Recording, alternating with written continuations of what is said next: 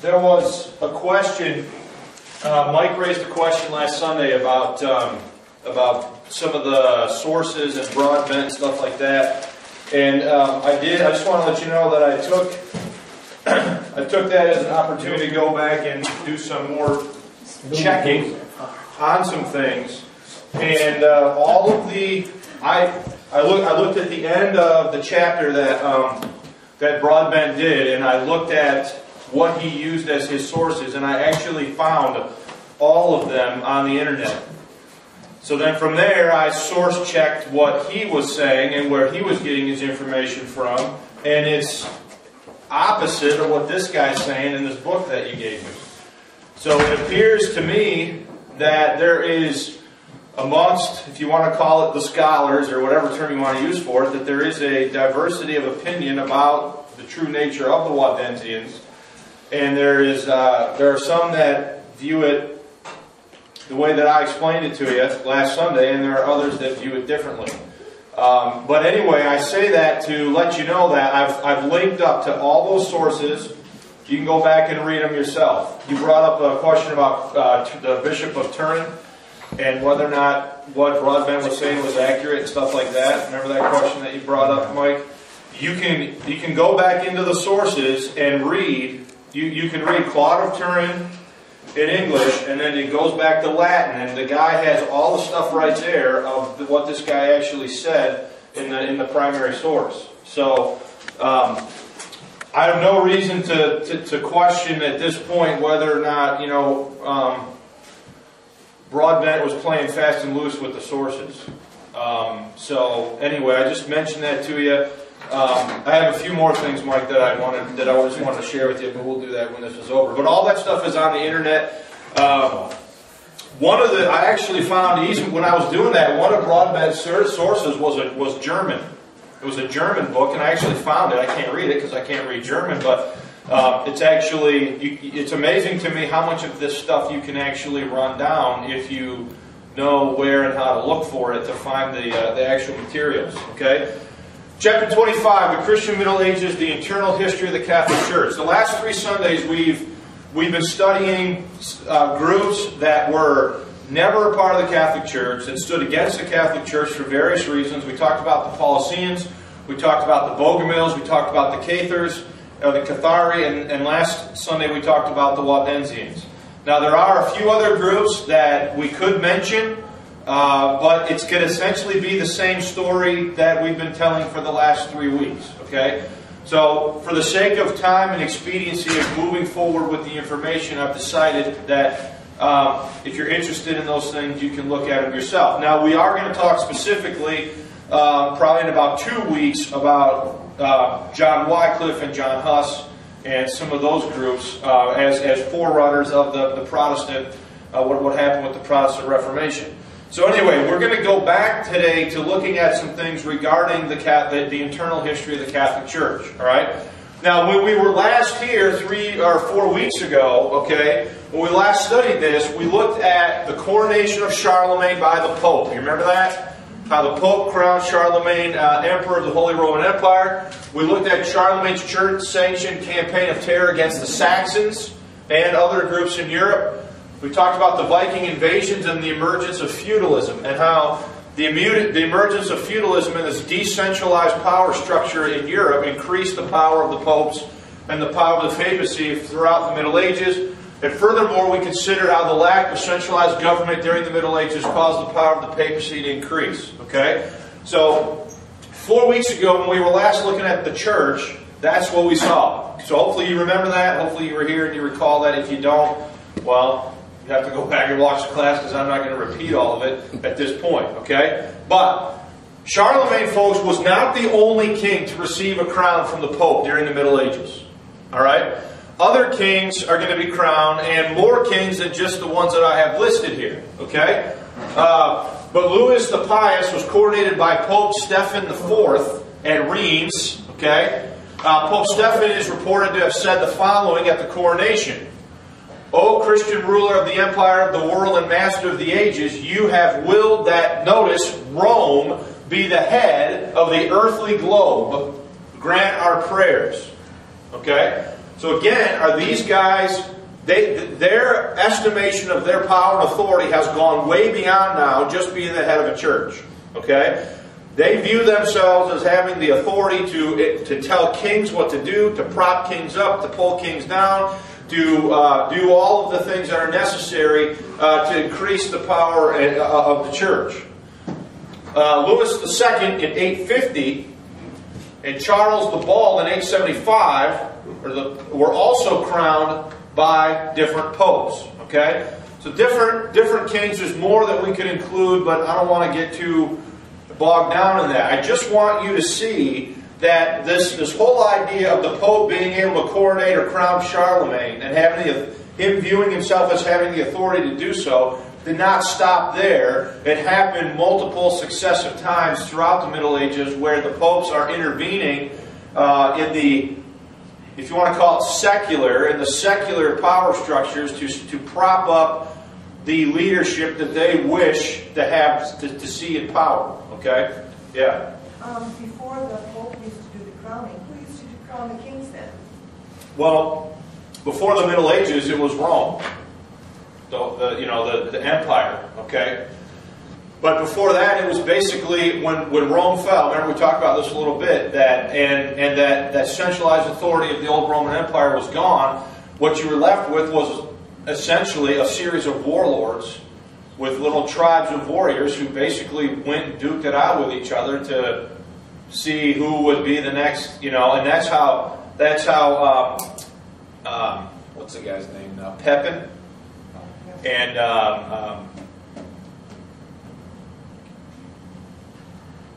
His name. I can't remember his name now. But that's how those guys, went about things. And then eventually over time, we talked about how Charles Martel, defeats the Muslims and how the Franks emerge as a power, and then how the papacy crowns Charlemagne, king of the Franks, as the reinstitutes the Holy Roman Empire and stuff like that. Now, certainly not all the kings and kingdoms and so forth are having this happen, but any of them that Rome feels it has enough authority to tell them what to do, they're not hesitating to do that sort of thing. Okay? Now, over time, though, through a matrix of complex circumstances, secular authorities challenge the power of the church. Okay? Now, do these kings like the Pope telling them what to do? No. Okay? But they view themselves, we talked about 4 weeks ago about excommunication and interdiction and what those things meant, and how the popes would use them to coerce people into doing what they wanted them to do. But over time, through a matrix of complex circumstances, secular authorities challenge the power of the church by seeking to appoint their own clergy. Okay? A process known as lay investiture. In addition, many church positions were being sold through a practice known as simony. Okay? The result was that many church officials were loyal to their earthly lord rather than the papacy. So you have two things going on here, okay? You have the sale of church positions for what? Money. That's called simony. Alright? So kings were seeking to grow their own power and authority against the church in some cases by selling church positions or appointing those who would serve as bishops or fulfill these offices within the church. Okay? Now, if you're a Catholic Pope, is that acceptable? No, because in your mind, who should be the only one that determines who fills these positions? You do. You and the church. Okay? So, over time, a series of things happens. And then you're going to have, if you read the church history books, that what they're going to do is they're going to talk about a series of reforming popes. Okay? Well, don't get confused by that, because when they say reforming, what they're trying to do is not like change the church for the better. They're trying to make sure that the church continues to consolidate and hold on to power. Okay? So, through a series of reforming popes attempted to tackle the problem. Matthew A. Price and Michael Collins, authors of The Story of Christianity, 2,000 Years of Faith, offer the following explanation. Primarily, they wish to end the buying and selling of church offices and to see bishops and abbots elected by their clergy or monks, not appointed by lay lords. Okay? At the same time, they wanted the clergy to be outside the jurisdiction of the secular court so that the lay lords, who often controlled the courts, could not use them to coerce clergy. So they don't want, the reason they don't want that process to continue is because the lords and kings, through lay investiture and selling of offices for money, are now controlling what these bishops are doing. And is that okay with the church? But that's not okay. Okay? So they also tried to enforce clerical celibacy, which was still widely being flaunted, with married clergy sometimes treating their offices as hereditary positions. So you have a few things here, okay? You have, number one, the issue of simony, the selling of church positions. You have, number two, the issue of lay investiture. Who has the authority to appoint bishops, okay? And number three, you have the issue that much of the clergy was not following the Catholic mandate to remain celibate. And so they were fathering children, in some cases openly getting married. If not, they were fathering children, and then they thought that it was up, that they could then pass on their seat of authority to their children like anybody else would pass on any other kind of inheritance or whatever. And so from the eyes of the popes looking at this, all that stuff has to be reformed. Okay? Well, how do you reform it? How do you reform it if you're a pope? You take the power of the king, you remove from the kings the power to appoint bishops, right? You enforce your church teaching and doctrine as far as the celibacy of the clergy, and you ban and outlaw simony. That's essentially how you do it. Okay? Now, all of these campaigns reached a peak when Cardinal Hildebrand took the papal throne as Gregory VII in 1073. He brought papal claims to a new level, declaring that no one on earth had jurisdiction over the papacy, while popes could depose even emperors. Okay? So, no one on earth could tell a pope what to do, but a pope could tell an emperor what to do according to the pope. Now, that's convenient, okay? Now, Jonathan Hill, author of Zondervan Handbook to the History of Christianity, elaborates further on Gregory's papal decree in 1075.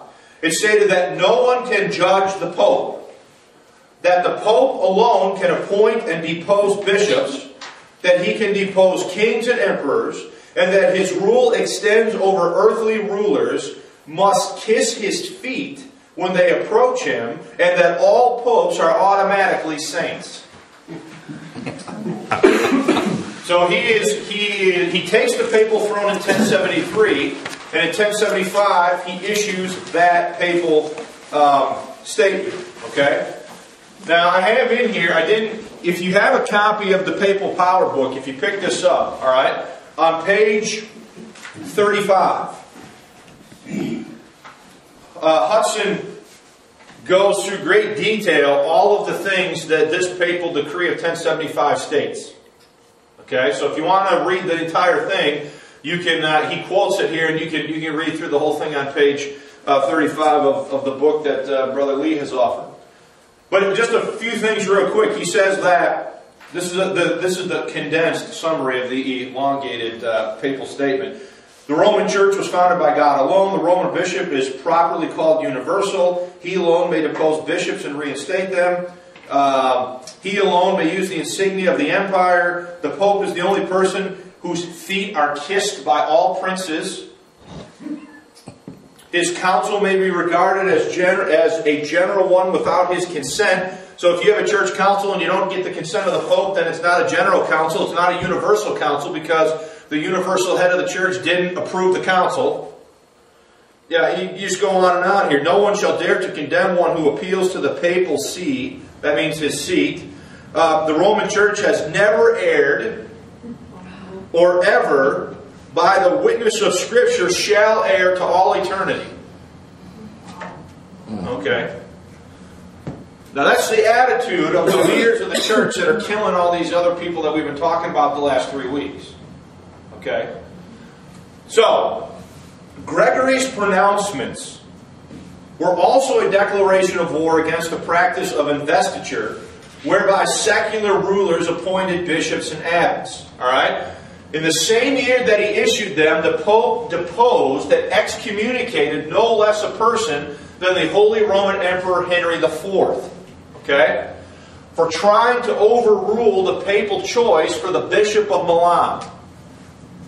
So understand what's going on here. He issues this decree and says he alone has the power to do what? Appoint bishops. He can depose emperors. He can do all these things. And the church never errs and all this sort of stuff that we just went over. Okay? And so when he issues this decree, Henry IV does not agree that whoever he put in there as Bishop of Milan should be Bishop of Milan. So the Pope excommunicates him. All right? And deposes him as the emperor. Now, Gregory is going to be summoned to Rome to explain his conduct here. And Henry's answer was to convene in 1076 a synod of German bishops that declared Gregory a usurper and unfit to occupy the Roman see. So understand, the emperor calls together his own church meeting and gets these guys to declare the Pope to be what? A counterfeit, or not the rightful heir of the papal see.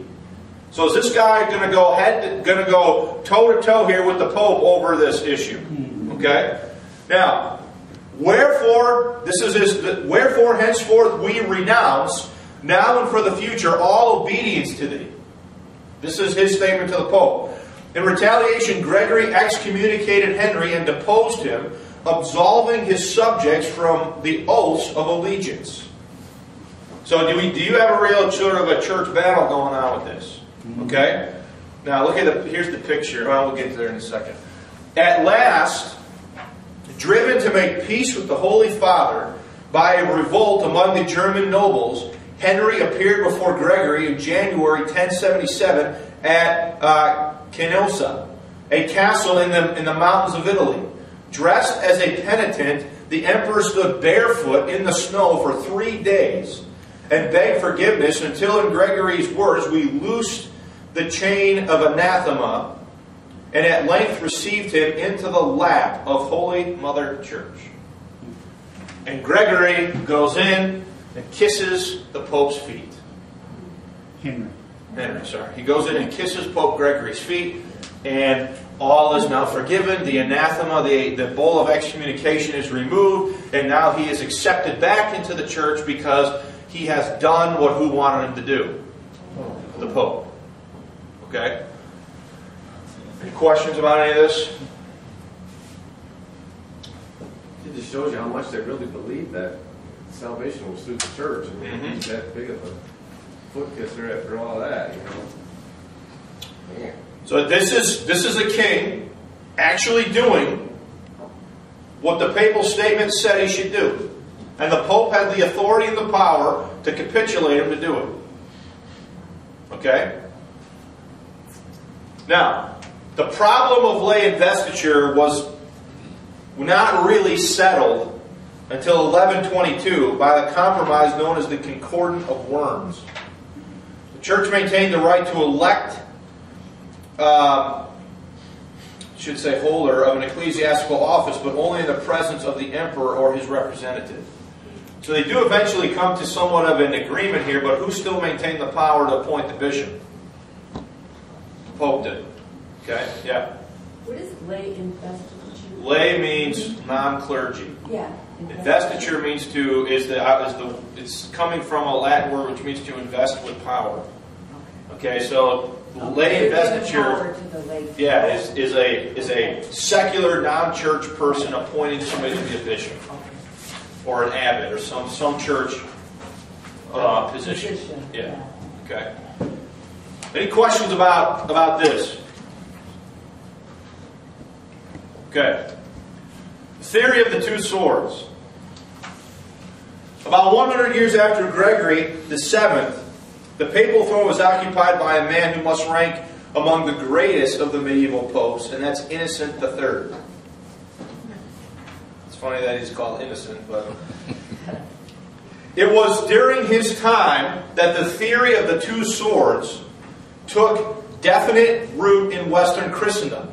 Bernard of Clairvaux, I think is how you say it, expressed the theory as follows. The two swords belong to St. Peter.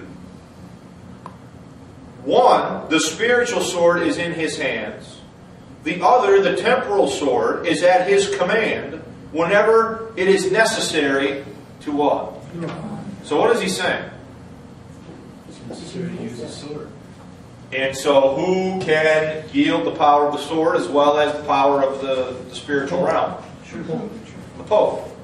So what you're seeing here now is a formal statement being adopted by the church and the papacy about their power, that with a whole sort of philosophical explanation to go along with it, and it's called the theory of the two swords. Now, the theory of the two swords, the one temporal, the other spiritual, was based upon the Gospel of Luke. Why don't you go to Luke chapter 22.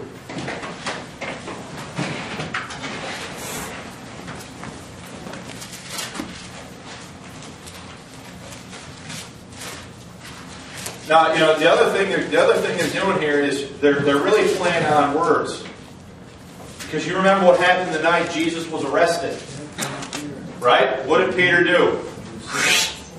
Cut up that guy's ear, and Christ told him to do what? Put down his sword. So they're playing real fast and loose here because they're saying, see, the heirs of St. Peter have always had two what? Two swords. They have the apostolic authority that Christ put in Peter as the rock of the foundation of the church, which we've already studied. But as in that position, he also had the power of a second sword, literally being a military weapon. Luke chapter 22, verse 38. And they said, let me start over. And they said, Lord, behold, here are two swords. And he said unto them, it is enough. So based on that verse, they come up with this whole philosophical argument, theological philosophical argument about the popes having the authority of two what? Swords. So the combination of that verse and the story about what Peter did, they are then using as a justification for this whole teaching and doctrine about the true power and authority of the Pope not just being spiritual, but also being what? Temporal or political. Okay? In the letter, this is some Latin stuff here, Innocent clearly differentiates between spiritual and secular powers, leaving no doubt that the spiritual is supreme. Listen to this. He used the analogy of the sun and the moon. The former represented the pontifical authority and the latter the royal. So the sun represents the authority of the Pope and the moon represents a temporal authority, if you're following the illustration. Okay? In the Detrital, whatever that Latin phrase is, the argument for the temporal power being subservient to that of the spiritual rests on the claim that the very right and power of the emperor comes from the apostolic see. In other words, the reason why any king has any authority is because the Pope allows them to wield it. Okay? If the Pope does not agree, if the Pope does not like that person, they are well within their right and within their means to just tell them what? No, you're done. And depose them and so forth. Innocent's assertion, now here's where the history comes in, is historically rooted in the coronation of Charlemagne by the Pope. In one of his sermons on the meeting of pontifical consecration, Innocent declared, I have obtained from Peter the mitre for my priesthood, and the crown for my royalty. He has made me vicar of him, upon whose vesture is written King of Kings and Lord of Lords. Now look, I just want to digress for a second. Innocent is one of the popes that issues forth commands and orders to kill the Waldensians and other groups. Now, look, if that guy there thinks you're a heretic, there's probably a pretty good chance that you're not. Okay? If that guy there can stand up and preach that he's the King of Kings and Lord of Lords and the representative of Christ on earth and all the junk that he's saying here, and he calls you a heretic and unleashes the Inquisition and does all this stuff to go, all the things we've been studying the last 2-3 weeks, it's pretty clear to me that I'm going to say that my first inclination, just based on that alone, is that the group or whoever he's calling a heretic, if you're looking at who's calling him a heretic, probably isn't even half as heretical as that guy. Okay? Now, when you start to look at further into the history and what happened and what they believed, like we've done in the last few weeks, you see that the inclination is most often confirmed that was the case. Okay? Now, during the pontificate of Innocent III, listen to this, nearly every European ruler submitted to the power and authority of the Roman Church. If judged necessary, the papacy could find some legitimate spiritual justification for intervention in almost every public event. If they could find some reason why they should intervene if they thought they needed to. Okay?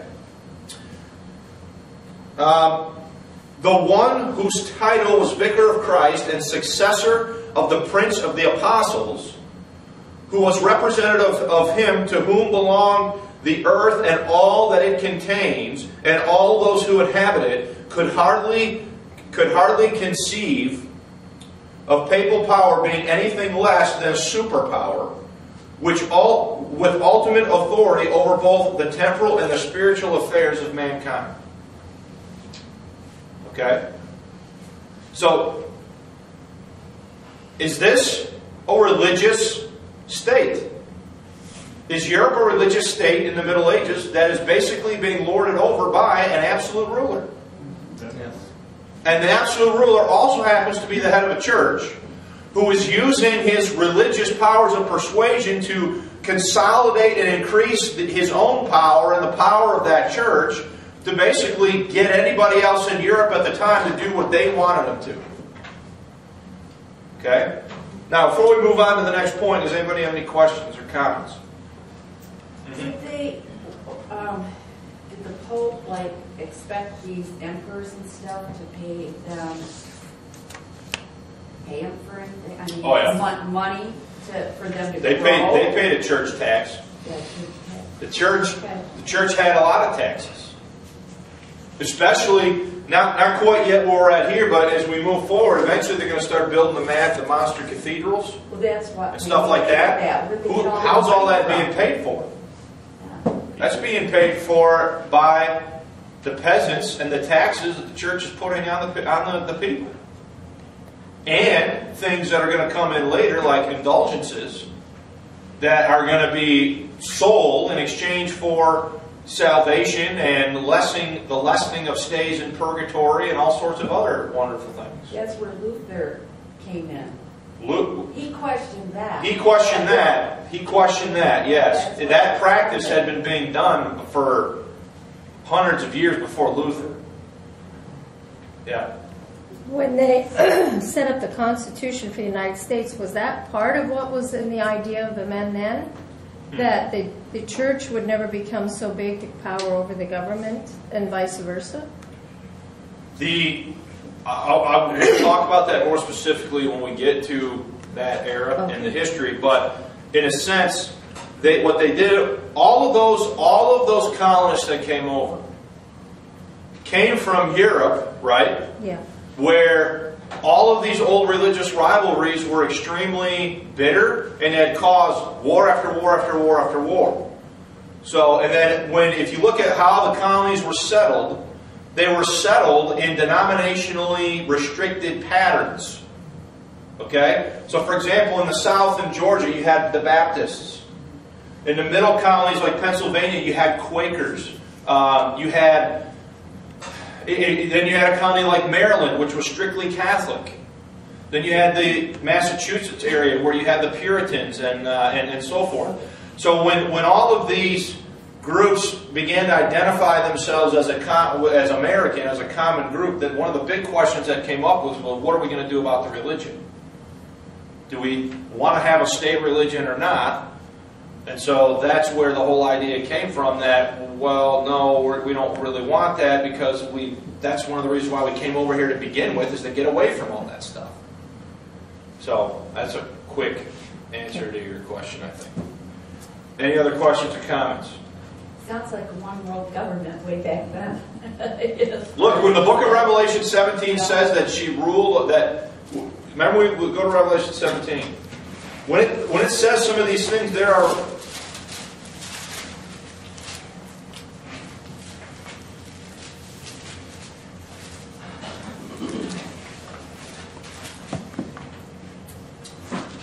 Revelation 17:1. We've been over this already, and there came one of the 7 angels, which had the 7 vials, and talked with me, saying unto me, Come hither, and I will show unto you the judgment of the great whore that sitteth upon many waters, with whom the kings of the earth have committed fornication, and the inhabitants of the earth have been drunk with the wine of her fornication. So he carried me away in the spirit into the wilderness, and I saw a woman sit upon a scarlet-colored beast, full of the names of blasphemy, and having 7 heads and 10 horns. And the woman was arrayed in purple and scarlet color, and decked with gold and precious stones and pearls, having a golden cup in her hand, full of the abominations and filthiness of her fornication. And upon her forehead was a name written, Mystery Babylon the Great, the mother of harlots and abominations of the earth. And I saw the woman drunken with the blood of the saints, and with the blood of the martyrs of Jesus. And when I saw her, I wondered with great admiration. And the angel said unto me, Wherefore didst thou marvel? I tell unto you the mystery of the woman, and the beast which carries her, which hath the seven heads and 10 horns.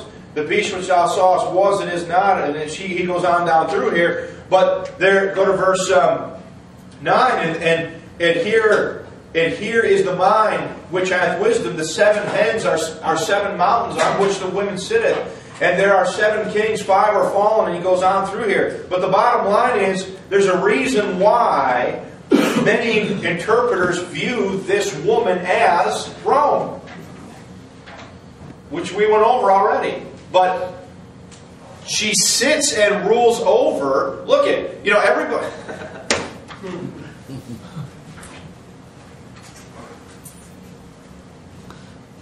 Couldn't it be This church state that we're talking about here, that has this kind of a power and this kind of authority, is every bit authoritative, authoritarian, dictatorial as Stalin's Soviet Union, as Hitler's Germany, as any of it. And they killed more people than any of those regimes combined. Okay? Now, you can say I'm being unkind and be mad at me and whatever if you want to be, but it's a fact. Yeah. I understand that the Confraternity New Testament, which is put out by the Roman Church, has a footnote stating that chapter regarding the woman is the Roman Church. They have that in their own. In their own. Well, I showed you the coin, right? 6 weeks ago, that was minted by the Pope, that has the woman sitting on the chair, holding the cup, sitting on the earth with a cup in her hand, with the inscription around it in Latin that says, "The world is her seat." Well, what's the passage say? It says that exact thing. So, anyway, I don't want to get too bogged down in that, but you understand, right? Okay? That what's going on with this church. Now, the Great Schism. If you look at the standard church history book, okay, they are going to portray the history that there's been one universal church, and that in 1054 there was a division between the Catholic Church and the Orthodox Church. Okay? And that anybody else in that intermittent time period that dissented was heretical and was never and should not be considered a part of the true Roman Church.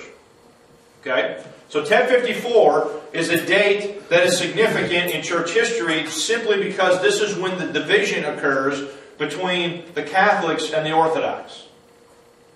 Now, how many of you know there was such a thing? In modern Christendom, you essentially have three major divisions. You have Catholic, Orthodox, and Protestant. Now from there, you obviously can break it down way further, right? You have Russian Orthodox, which is slightly different from Eastern Orthodox. Protestant, I mean, take your pick, right? Baptist, Lutheran, Methodist. Whoops. I mean, you can keep going, right? But you understand my point, right? So, modern church history books are going to say that until 1054, there's only been what? One true church. And then in 1054, there's a split or a schism where this church in the east breaks off from that church in the west. And then in 1517, you get Luther and the 95 Theses and stuff like that. And then you have the beginning of what's called the Protestant or Protestant movement. A group that protested who? Catholics. Okay? So 1054 is a date because it's viewed as what's called the Great Schism. Alright? Now, by the beginning of the 11th century, the cultural and religious differences between the East and the West were set to cause problems. The East had allowed Hellenistic, that's Greek, tradition to continue, little altered for 1,000 years. In the West, few were able to understand Greek. The East began to look upon the West as uneducated and uncultured barbarians. Okay? In addition, the Eastern and Western churches were divided over the exact wording of the Nicene Creed. You remember the Nicene Creed? Okay? So they don't agree. A Latin church added one Latin word to the creed, thereby altering its meaning. Okay? So it originally said, the Spirit proceeds from the Father. The Western church alters it and says, the Spirit proceeds from the Father and who? The Son. So one branch of the church is using one version of the creed, and another branch is using a different version of the creed. They say, well, what's the big deal? Well, Jones does a pretty good job explaining this to you. Okay? He says that in the first place, both Eastern and Roman Christians believing that they had been led by the Scriptures and the Holy Spirit had approved the Nicene Creed. At the councils of Ephesus and Chalcedon, they had committed themselves never to change the creed. So there's a problem of order here in the minds of the Eastern Church, where when the creed was originally written, they agreed that the creed would never be what? Changed. But here you are now moving, a few hundred years through the history, and now one group is using one version, the other group is using a different version. Now, you see why you don't want to get too messed up in the creeds? Because if you take the creeds as your authority and not the Word of God, then you're going to have to start arguing about, well, who's changing the creed? Okay? This doesn't seem like a great big issue. I mean, I can't figure it out. I wouldn't say one is right and one is wrong. This is one issue amongst many. Okay? Both groups agree, now you pay attention to that pretty close, okay? Both groups agree that God is one being in three persons. Yet each group envisioned the Trinity differently. Roman theologians believe that the divine dwelt equally in the Father, Son, and Spirit. According to Eastern thinkers, one being can dwell in only one person. In their view, divinity dwells only in the Father. The Father shares the divine being with the Son and the Spirit. This does not, however, decrease the deity of the Son or the Spirit. So what you're really into now is a bunch of philosophical, theological wrangling of words. Okay? As a result, Eastern Christians could state the Spirit proceeds from the Father through the Son, but they cannot confess that the Spirit proceeds from the Father and the Son. If the Spirit arose from the Father and the Son would be sharing divine being, which could come only from God the Father with the Holy Spirit, according to the Eastern churches. Now, if you read that and you're like, what? Yeah. Okay? Don't feel like you're alone. Okay?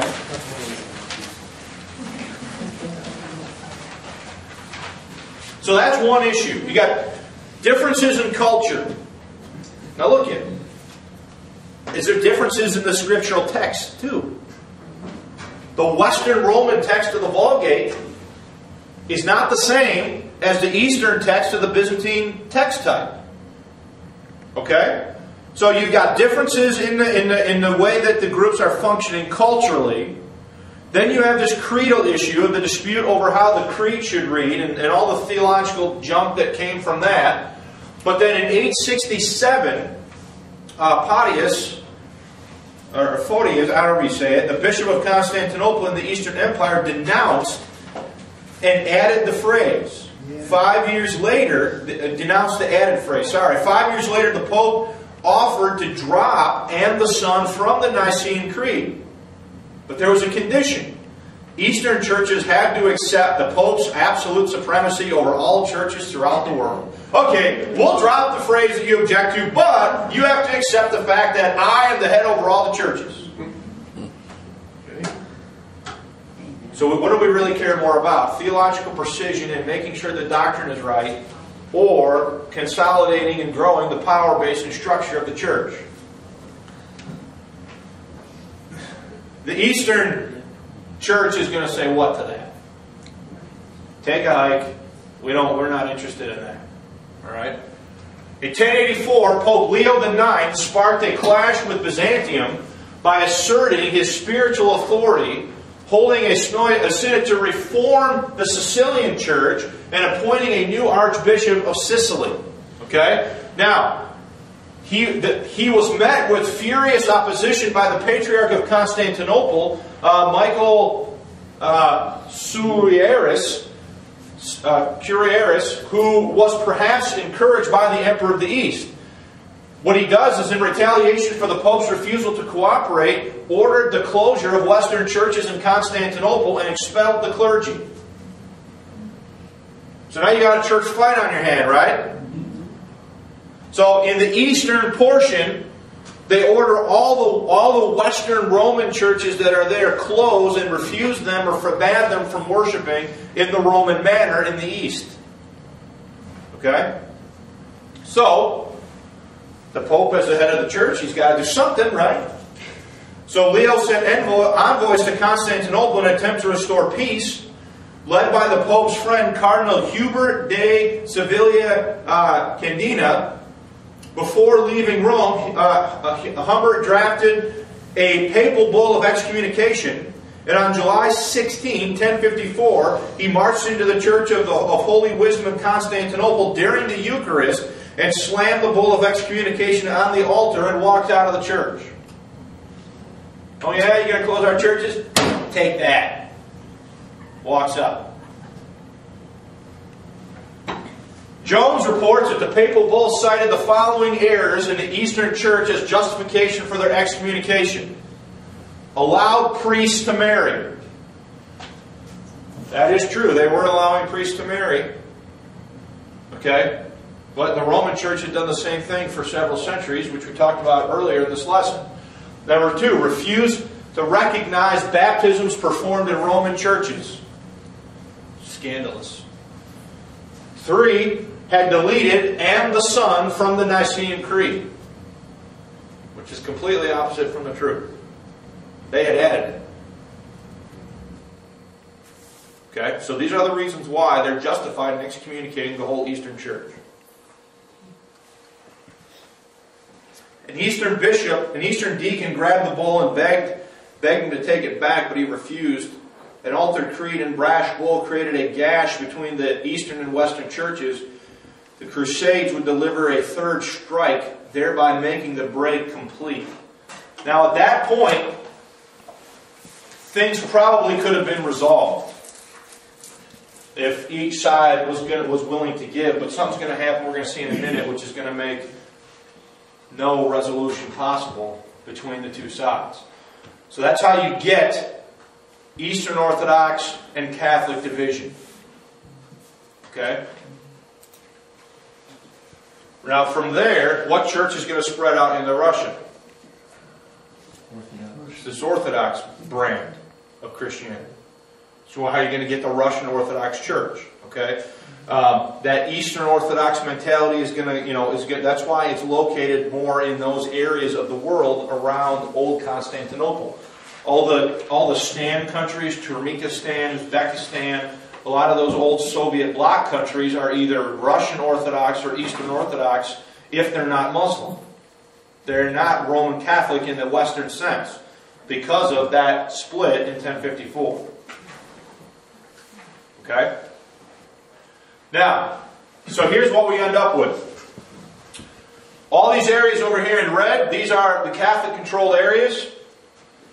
These regions in blue, up here into Russia, the Slavic principalities and so forth, and eventually this area in here is all going to become predominantly Orthodox. Alright? Questions about that? Which side does our Bible and stuff come into from the manuscripts that our Bible are taken from are definitely more from this area here. From the Byzantium, from the Balkans, from this area here. It's where the majority of those manuscripts are going to originate from. See, now here's what they do. Okay, the majority of the manuscripts back up the reading of what? The King James. So they play a trick. So what they then do is they divide the manuscripts, that's what MSS means, into families. Okay? And if you read what they have to say, they'll talk about the Western family. They'll talk about the what's the other one called? The Alexandrian family, and so forth. And then they'll talk about the Byzantine or the Eastern family. And so instead of giving the priority witness to the majority of the manuscripts, what they do is they give the primary witness to the majority of the families. You see how sneaky they are? These two families here have something like 75 manuscripts in them. This family here has probably some 5,000 plus manuscripts in it. You see what they do? They escape the majority here by dividing them into families and saying, well, if more families outweigh one family, then that's where the true text is.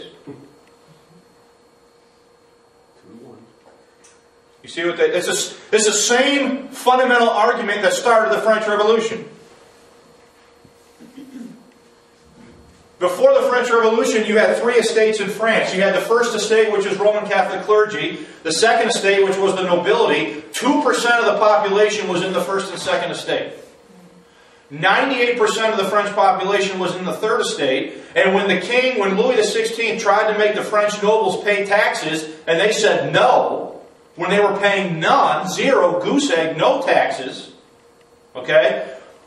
And they said, no, we're not going to pay taxes. And they forced the king to call a meeting of what's called the Estates General, where all three estates would be represented at the meeting. The first argument in the meeting that they couldn't get past was, how do you count the votes? Because if you give each estate one vote, who's always going to win? The first and the second estate are always going to vote together against the third estate. But if you give each delegate in the meeting one vote, then who's always going to win? The third estate, because there's 98% of the population representing the third estate. Well, it's the same thing here. If you just go by the majority witness of the manuscripts, this is going to win hands down every time. So to get away from that and to move the discussion away from that, they've replaced it with this whole argument about family trees and all this other stuff. So that, well, if more than one family outweighs this one, well then that one must be right. Now, I'm summarizing big time, okay? But that's fundamentally what's going on.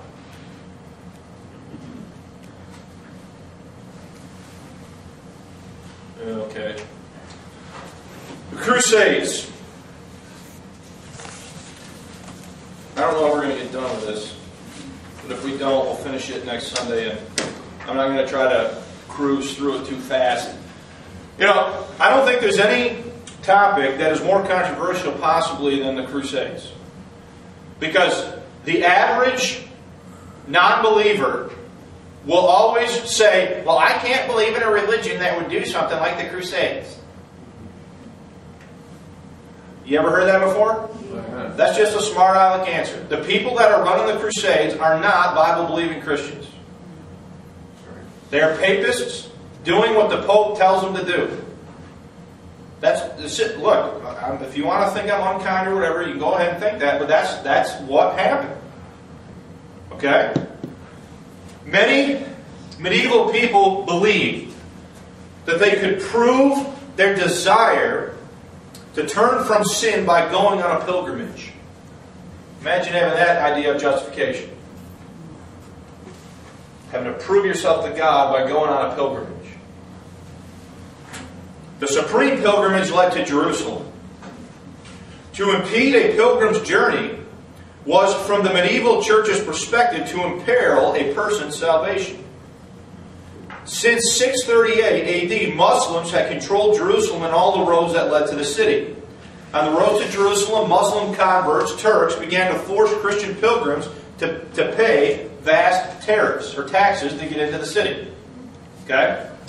Now, in 1093, Byzantine Emperor Alexius Comnenus sent an appeal to Robert, Count of Flanders, asking for his help against the Muslim Turks who are threatening to conquer Constantinople. Alright? The appeal read, "Come then with all your people and give battle with all your strength, so that all this treasure shall not fall into the hands of the Turks. Therefore act while there is still time, lest the kingdom of the Christians shall vanish from your sight. What is more important than the holy? What is more important? The holy sepulchre shall vanish, and in coming you will find your reward in heaven. And if you do not come, God will condemn you." So he appeals. So this is the emperor of the Eastern Empire now, after the 1054 schism, appealing to this guy to send an army to help him defend Constantinople against the Turks. Okay? So what happens is, the Pope is going to read this. Pope Urban II is going to read the letter, and he's going to issue a call for what is called a crusade or holy war to gain control of the Holy Land. And over the next 300 years, numerous such crusades are going to be launched. Alright? Now, Lorette, who we've picked on quite a bit for his treatment of the so-called heretics, is going to do a fair job summarizing the reasons here for this. Okay? So he's going to talk about the religious goals of the Crusades. He says, first of all, in the minds of many was the rescue from the Muslims, and that's how they used to spell it, of the places in Palestine, especially Jerusalem, which were sacred to the Christian. To bring them into Christian hands and keep them was ostensibly the chief objective of the Crusades. Another phase of the religious motive was the protection of the Byzantine Empire against the Muslim Turks. As we have said, the Turks were threatening the historic bulwark of Christendom. The Byzantine emperors appealed to the Christians of the West for assistance, and the popes were disposed to give it. Now, why do you think the popes would do that? Because they're just such kind, wonderful, loving people? Or because they viewed it as politically advantageous for them to help them and get them back under their dominion? Okay? Initially, or immediately, related to the second religious motive was a third, the desire of the popes to heal the breach between the western and eastern wings of the Catholic Church and restore Christian unity. Alright? Mark A. Knoll, author of Turning Points, Decisive Moments in the History of Christianity, points out that Pope Urban was also possessed political motives for the Crusades. Knoll states, in addition, Urban believed that an armed expedition from Europe to the Holy Land would also relieve escalating pressures in his homeland. The tendency of violence that was built into the feudal system of competing lords and aggressive knights had become a mounting concern for the church. Its efforts to curtail the widespread violence had led to what were called the truce of God and the peace of God, church-enforced periods where fighting was supposed to stop. These efforts Urban now added to the ideal of a crusade. So he's got his own problems at home. Within that structure of feudalism, there's an inherent militarism in there, where the lords and the knights are going to constantly be battling each other and jockeying for position and all that sort of thing. And the famous medieval tournament was actually created as a way for these guys to practice their martial skills without necessarily killing each other. And so the church institutes days where all fighting and stuff like that is supposed to be banned.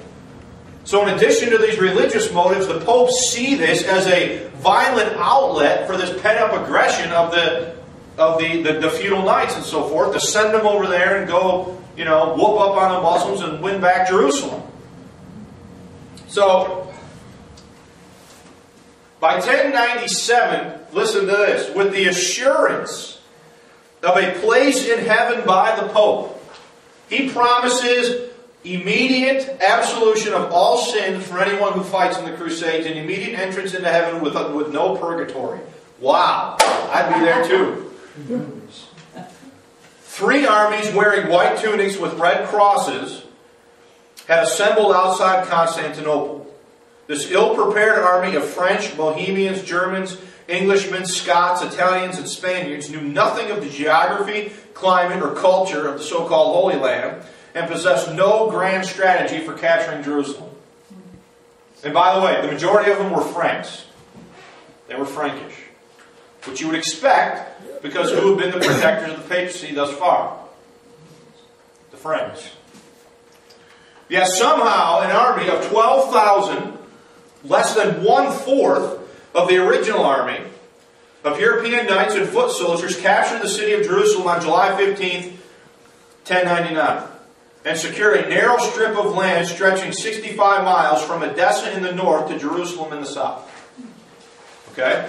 Now, I got to tell you, what? 65 or 600? 650, I'm sorry. That is the high water mark of the entire Crusades.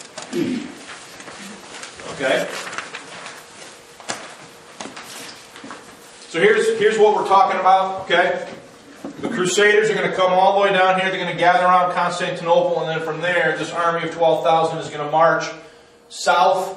And this strip here, I think I got it on the next slide, this strip is essentially the kingdom called the four.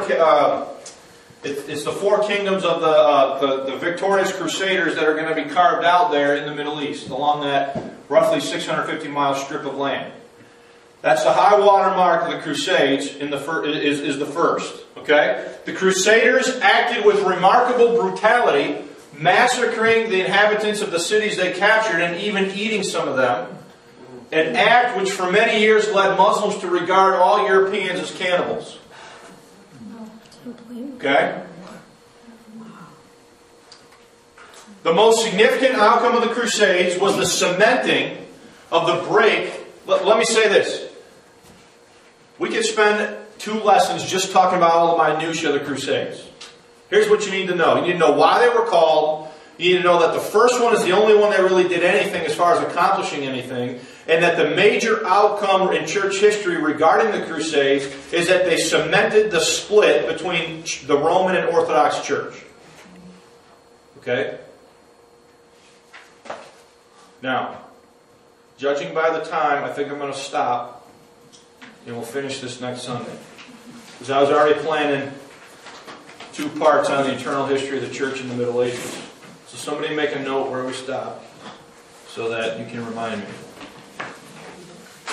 Did Joan of Arc fit into that time? Joan of Arc had nothing to do with the Crusades. She was in the 100 Years' War between France and England. So, any questions about any of that so far? Yeah. I read a book. I shouldn't say it because I didn't read it, but it was on the internet. That they were looking at the Crusades, and the Muslims were attacking the so-called Christians too. It was a completely different you know, how the Christians always get blamed for going and slaughtering his Right. The Muslims had come after them too, so I wish I could give you what the book was.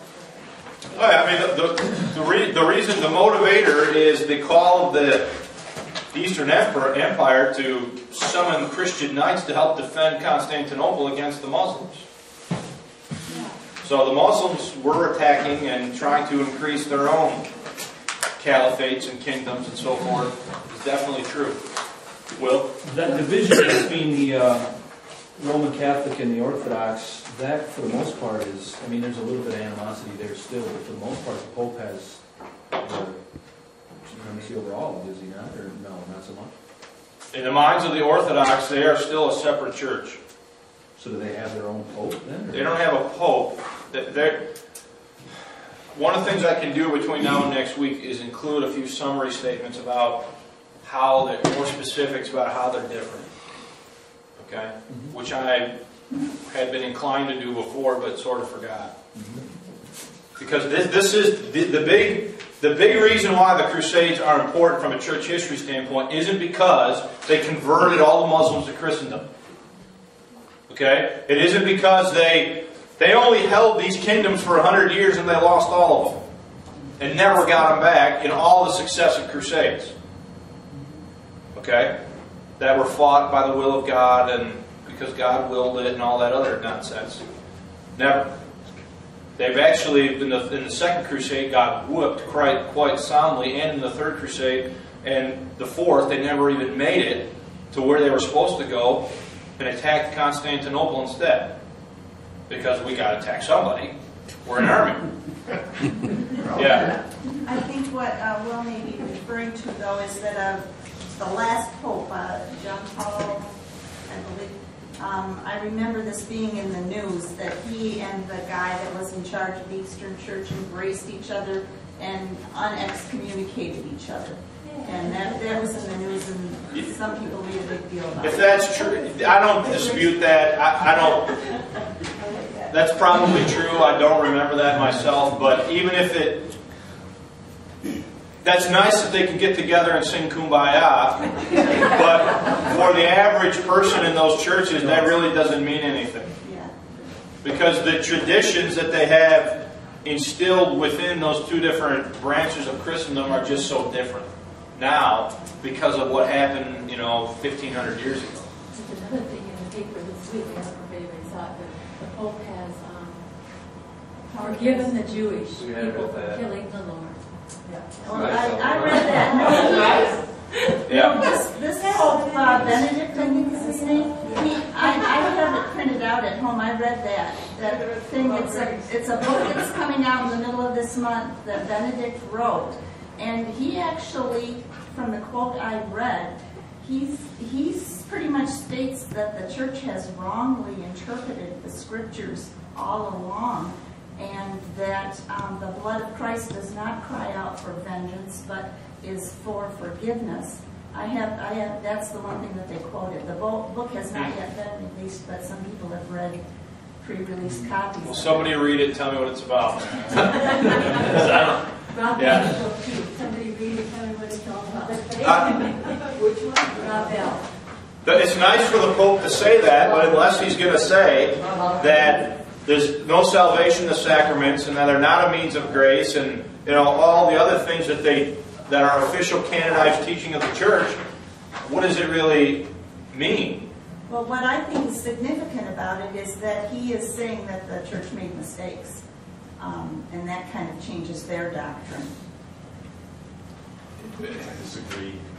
You don't think that No, he's saying he that? says that all the time about the same thing. And then they go right off the Roman Catholic. Yeah. But that it seems to me that would eventually affect their canon law to some extent. It would if they called the council and changed it. So if he's really serious... Well, this article I read said that this statement had been made at a council a few years ago, but that most Before Roman he was Catholics... no, I don't think it was before he was Pope. Okay. At a council a few years ago, and that most Roman Catholics, however, do not read what the councils write, and that the Pope actually writing a book, they'll read that and it will trickle down into their understanding of things better. That's what I don't dispute that. That's probably true. I can pretty much guarantee you that the average Catholic's not sitting down with canon law and saying, what did the Fifth Lateran Council say? Yeah, but they'll read the Pope's book. Right, because it's the Pope. I can bring the article in next week. I Yeah. can get it out. City content available. All right. City content available today. Yeah. What is content available today? It's staying bold.